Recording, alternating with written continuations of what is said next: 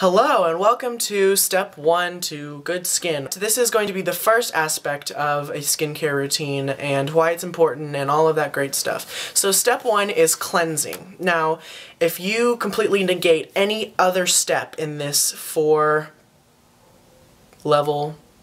process, if you will, let cleansing be the step that you remember, because cleansing is the most important thing that you can do to your skin that will show an improvement. You do need to have your face clean every single day and every single night. Otherwise, that's what's going to lead to the problems that will be more of a pain in the ass to get rid of than they are to prevent. The first thing that you need to remember is cleansing should not leave your skin feeling tight, dry, irritated, any of those negative things. Cleansing should leave your skin feeling refreshed, smooth, clean, and soft to the touch, because what cleansing is set out to do is remove the impurities, the dirt, the oil, the makeup, all of that from your face, so that way your skin can, and no, your skin doesn't breathe, but if you have all of that stuff trapped in your pores and it doesn't get removed, eventually it's going to start building up and you'll end up with clogged pores, which will lead to pimples, breakouts, blemishes, etc. So cleansing is not so much a treatment step as it is a prevention step. And they always say, you know, if you don't want to get lung cancer, you don't smoke. If you don't want to go blind, don't stare into the sun. It's sort of one of those things that it's not about treating it, it's about preventing it. So because of that, I feel that cleansing is the most important step, because it's something that needs to be done all the time that will make a difference if it's done consistently. It's really the only thing that the only way that you will see improvement or a consistently good state of skin, if you will, is if you continue cleansing and if you continue doing it properly, effectively, and it becomes a habit. Now, I'm going to break it down, the different types of cleansers and cleansing tools as well that will make cleansing more effective and a little bit easier on you, and why I like each type of cleanser and why I dislike it, whether I like or dislike it. So we'll go ahead and begin with cleansing foams. Now, I have one here by Yves Saint Laurent, and it's Instant Pure Mousse Clottée Express Self-Foaming Cleanser. Now this is, they don't make this anymore, I don't believe, and I also had a Clinique Acne Solutions one.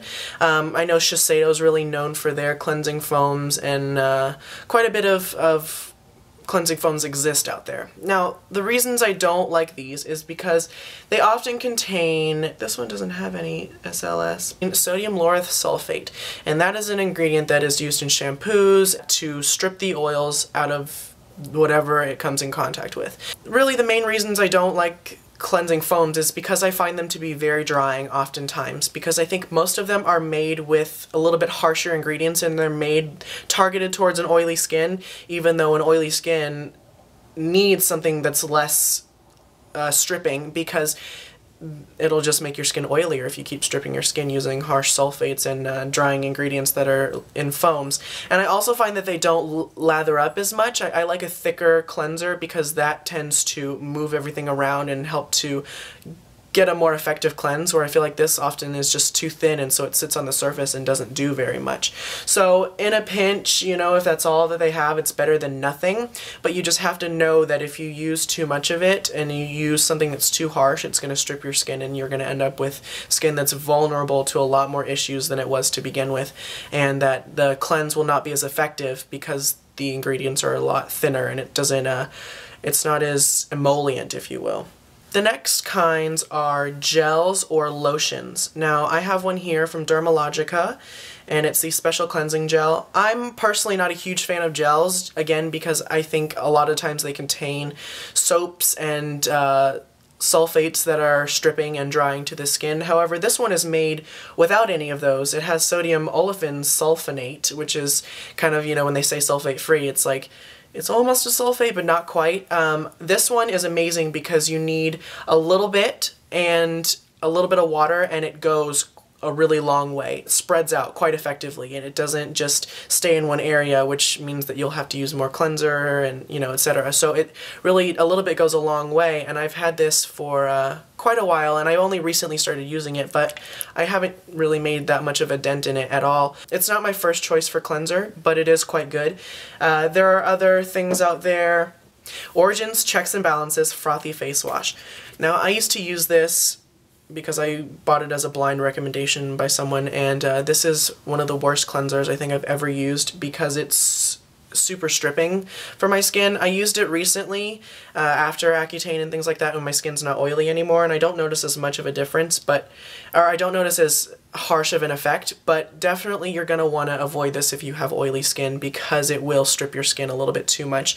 A little bit does go a long way, and it does kind of lather up nicely, but it just has a bunch of essential oils, which doesn't mean that it's not a good thing. You don't need that. You need solvent ingredients that are going to help dissolve makeup, not ones that are just going to make it smell nice, you know? So, I don't really buy into the whole organic, plant-derived type of stuff just because it's, you know, I don't really feel like it does very much. But, yeah, not my favorite. There's also things like this, the Boots Expert Sensitive Gentle Cleansing Lotion, which you use with cotton pads. So you get some on a cotton pad, and you use this to wipe away all of your makeup, or you can apply it to your face without a cotton pad and then use a cotton pad to wipe everything away. This is good in a pinch, and if you do it thoroughly enough, and if you use enough cotton pads, you can get a really thorough cleanse, and you can do it all without water. You just need to follow up with a toner and things like that. But I just find that it's too much work and it uses too many cotton pads for something that I can just do in the sink or do in the shower that I don't need cotton pads for, and I can get an even more effective cleansing job if I do it in just one go rather than 2 or 3 rounds of this. It is very gentle. I really like this for like a quick cleanse, or if I'm really feeling lazy and I just want to sit here and, you know, get it all off with a cotton pad. But it's quite good. So it just takes a little bit longer, I think. Now, the things with gels and lotions, is they're okay if that's what you prefer, if you don't really like a super, super thick emollient cleanser. But for me, I just find that something that is thicker and has a lot more meat to it, if you will, helps to dissolve the makeup a lot easier and with a lot less effort, because you don't need to do as much really, really working it in because it's already made to be thick and solvent, if you will. Whereas lotions and gels, I think you need to work them in a lot more to really kind of get them to move and loosen up all of the dirt and oil out of your pores, so that way you can then, you know, remove that from your skin. Now, the next thing is a cleansing balm or a cleansing cream or a solid cleanser or something like that. I have the No. 7 Beautiful Skin Cleansing Balm, and this is my favorite. I've repurchased this. I also really love the Clarins Extra Comfort Cream Cleanser, I think is what it's called.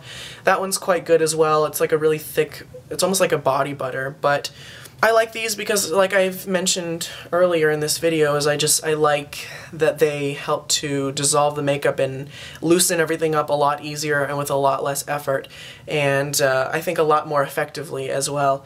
So it's not like you can know that you'll get a thorough cleanse if you use something like this, whereas something else you might not feel like your skin is getting clean enough. And oftentimes with these balms and cleansing creams and even solid cleansing balms, because there's liquid cleansing balms and then there's solid ones like this. This is the Boots Botanics Hot Cloth Cleansing Balm, which I really despise because it leaves too much residue on the skin, but it turns into an oil when it comes in contact with the skin.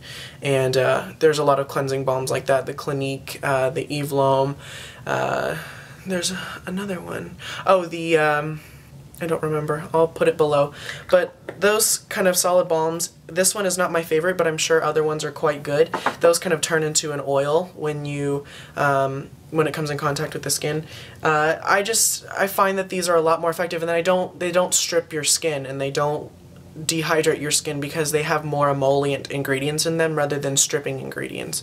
And I noticed that it's oftentimes you're not really going to see a cleansing balm come out from Clean and Clear or Neutrogena or Olay or anything like that. It's the more kind of, I mean, No. 7 and, well, Boots, both of these are by Boots. That's a British brand, and Clinique is a luxury brand, and you're not really going to see a cleansing balm come out from a mass market brand because they've kind of convinced the audience or their buyers that that stripping your skin is the way to make sure that you get all the oil and stuff out of your skin, and that's how your skin should be in order to get clean. But that's just not the way that it is.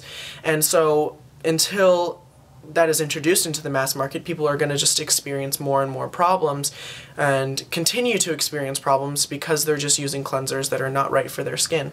So the last thing is a cleansing oil. Now this one is from MAC. It's a Cleanse Off oil. As you can see, I have used quite a bit. I have used up an entire one of these, and I'm almost done with this one, and I will repurchase this.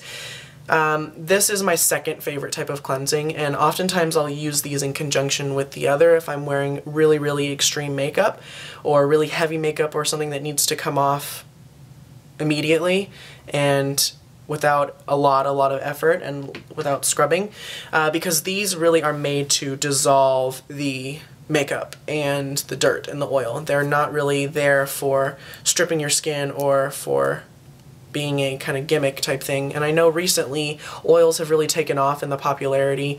I've noticed, I saw a display at Sephora yesterday that it was like, you can use oil for all of these things, and it had different types of cleansing oils. Shiseido makes one, Bobbi Brown makes one, Shu Uemura makes one. They're becoming really popular, and in all honesty, if you have any interest in doing a really effective cleanse, and oil is the way to go. It might feel a little strange at first and a little unnatural to be putting oil directly on your face if you're not used to it, and you definitely have to ensure that you rinse all of it off. Otherwise, if it's any left on your skin, you don't tone or anything like that, then that can lead to some problems. But even if you have oily skin, an oil cleanser is good and effective because it's not like it's something that you're leaving on your skin. It's made to come off, and it's made to go down the drain. Cleansing tools now. Basically an essential item, and something that is just so easy to access and so effective that it's like kind of, I don't understand why anyone wouldn't, is a washcloth. A basic washcloth. I get mine from Target. They're the essentials whatever, with like the dorm stuff and the bath stuff. It's like a pack of 8 of these for like $2-3, and it's wicked cheap. And because I don't know, the cheaper ones I tend to like more because the terry loop in the thread is a lot, or in the weave, it isn't as tight as a nice kind of luxurious cloth. So that means that it's got more texture to help to move the makeup around and remove it a lot more effectively and to help you get a better cleanse. So what I like to do, and I will show you how I cleanse with a washcloth, but I just turn the tap on as hot as it'll go, as hot as I can tolerate, and put the washcloth underneath the hot tap, wring it out so that way I have no or hardly any water at all, and because all the hot water is being released, a lot of the temperature is being released. So it ends up being a lukewarm, slightly damp cloth that after I've worked the cleanser in dry, I don't like to use water when I cleanse. I use as little water as possible because water is drying to the skin, because once water evaporates, it removes the extra molecules that are sitting inside and on the surface of the skin, and you end up with dehydrated skin. Then I take the washcloth, sort of folded over or draped over my 4 fingers, and I just use that and wipe up and away, and then go under, rinse a lot of that out, wring it out, and kind of repeat the process. And I use this on my neck and my behind my ears and everything as well. And I prefer to do this type of cleansing in the evening because I like the feeling of the warm washcloth on my neck and on the back of my neck and things like that. And I just find that a Clarisonic, while it's effective in like getting your skin extremely clean, I just find that the brush gets too gunked up with makeup, and then you have to go and wash it out with like shampoo or hand soap or something like that. And you know, I just feel like it's better for me personally to use it in the morning to kind of get the circulation going and kind of start completely fresh. Now oftentimes I will switch them up, and that's the thing with cleansing is, while you need to keep it a routine and it needs to be consistent, you don't have to do the same thing all the time. You can switch back and forth between a cleansing gel and a cleansing balm, or a cleansing oil and a cleansing balm, or a cleansing oil and a cleansing gel, or even a foam if you want to. But it's not something also that your skin can get used to, because it's not something that's being absorbed into your skin. It's made to remove everything and come off and go down the drain. So you don't have to worry about becoming intolerant to any type of cleanser, unless for some reason it happens. I don't know why it would. The Clarisonic, I find it to be I have a love-hate relationship with it. I hated it at first because I was using it incorrectly. You just need to know that use this with the least amount of pressure as you can. Because if you push too hard, it's just going to irritate your skin. It's made to kind of vibrate and tingle on the surface. Not even tingle, but it's made to just barely touch the surface of your skin. And I always find that if you get too much water on it, the cleanser just kind of turns into cleansing water, essentially, and it gets in your eyes, and it's an issue. So I always will either start with my face dry and then put the cleanser and get this damp on here and then go in that way, or wet my face and then start with this dry without any water and then just put the cleanser and go in from there. So either my face gets wet or the brush gets wet, not both, because then I just feel like I have issues when I do that. So cleansing is important. It needs to be done twice a day, in the morning and at night. It doesn't need to be as effective as it is at night.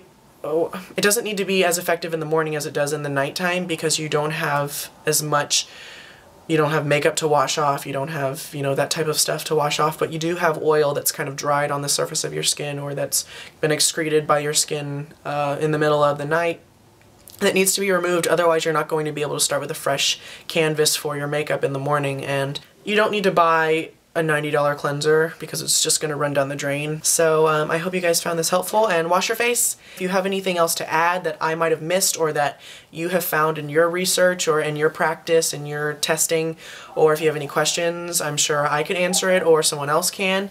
We can all learn from each other here. And I will talk to you guys in the next video. So go ahead and click that, the next one, right here.